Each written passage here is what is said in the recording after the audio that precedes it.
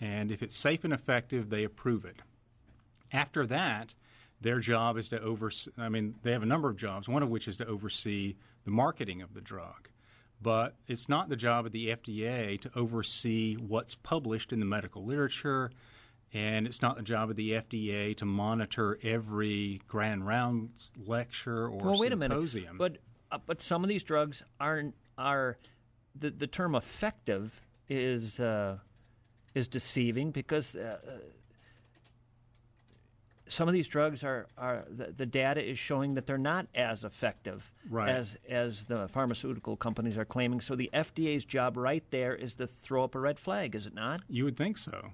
So they're failing there often. From what I read, often they're failing to warn people that actually, if you look at the stats here, it isn't quite as great a miracle drug as this company is saying. They're not doing that in many cases. That's right.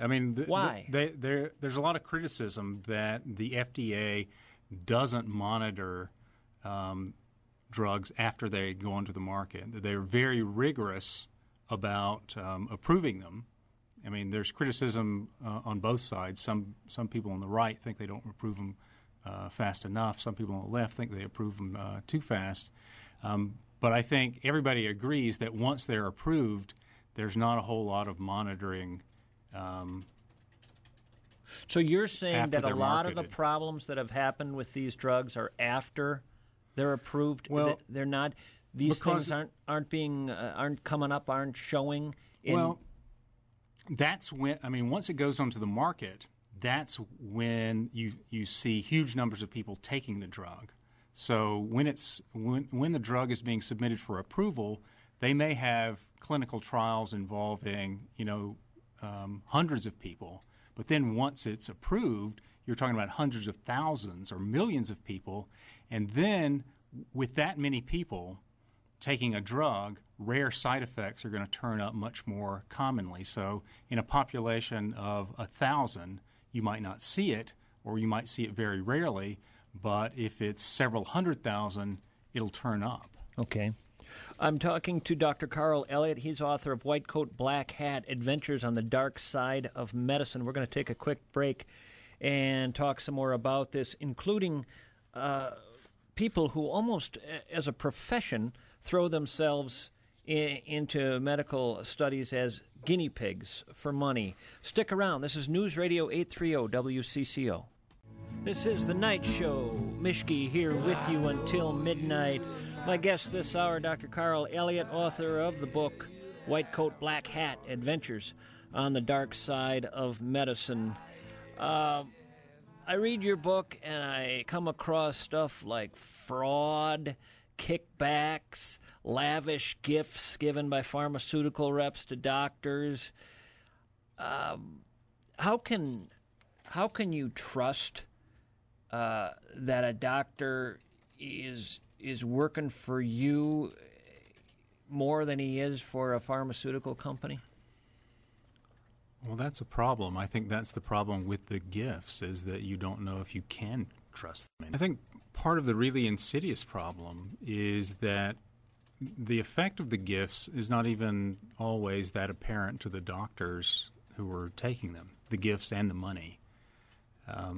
So that any kind of bias or effect on their clinical decision-making isn't really all that apparent even to them.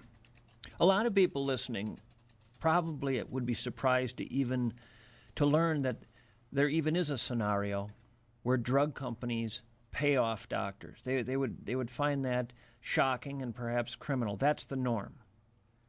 Well, you don't really call it payoff in medicine. You call it a consulting fee or speaking fee, usually. I call it payoff. But does a doctor is it in a doctor's best interest financially to push a certain drug at a patient? No, that is illegal. To actually pay a doctor to prescribe. That's not what I asked. Directly. But Sorry. is it in a doctor's financial interest to push a certain drug at a patient? Well, it can be indirectly. I mean, if, for example, you are getting, $500,000 a year in consulting fees from a particular company, and you're not writing their drugs, then that's, that fee is probably not going to continue. Right. $500,000 in consulting fees. What are you doing for that money? Well, a number of things. One, you can be giving marketing talks for the company, so they will set up lectures, conference presentations, dinner talks. But I don't want a drug from a doctor after learning that doctor gives marketing talks for that pharmaceutical company. I don't trust him anymore. Well, a lot of people, I feel the same way, but a lot of patients actually don't seem to mind as much as you would think. And the rationale that they give and that doctors give is that, these kinds of arrangements are a mark of how important they are. So, only the best doctors can be hired by drug and device companies. And if a drug or device company is paying me all that much money, it must show that I'm really good at what I do. When I first encountered your work, it was in this latest Mother Jones publication.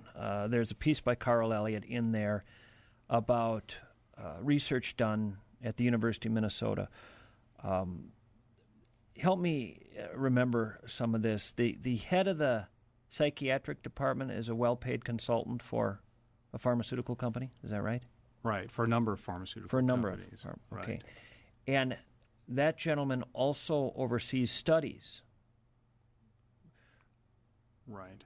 Done by those pharmaceutical companies.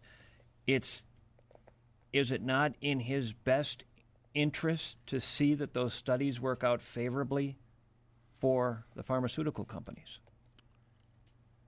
Well, it's certainly, if he's working for them, that is certainly an inference that that I think one could justifiably make. The pharmaceutical companies pay the school quite a bit of money to conduct these studies. Well, if you are working in a medical school as an academic physician, you're often expected to generate part of your own salary, either by getting grants, doing these kinds of clinical trials, or by seeing patients. So there's a constant pressure on that end to generate income for yourself and also for the staff whose salaries you're paying. There's also the side deals of working as a consultant or a speaker for the same companies that are sponsoring the trials. And there's the money generated usually on a per subject basis for the university by recruiting patients into the trials. So the more patients you recruit into the trials, the more money the institution gets. The powers that be at the University of Minnesota do not have an ethical concern with the extraordinarily cozy relationship between that school and pharmaceutical companies? Not as much of a concern as I do and as a lot of people do. Would they find it odd that you or I or others have a concern? They disagree. I'm not sure they would find it odd because there are some fairly vocal, strong-minded critics out there. If they were honest, might they say, yes, in a perfect world we wouldn't have this arrangement, but unfortunately the way things are set up in a capitalistic society, we have to have this kind of cozy relationship or we won't have the drugs to help people. Right, and not only will we not have the drugs to help people, I think they would say we would run into a funding shortfall for the institution. I mean, what's happened is that, over the past 20 years, there has evolved an extremely large and profitable private drug testing system which generally runs clinical trials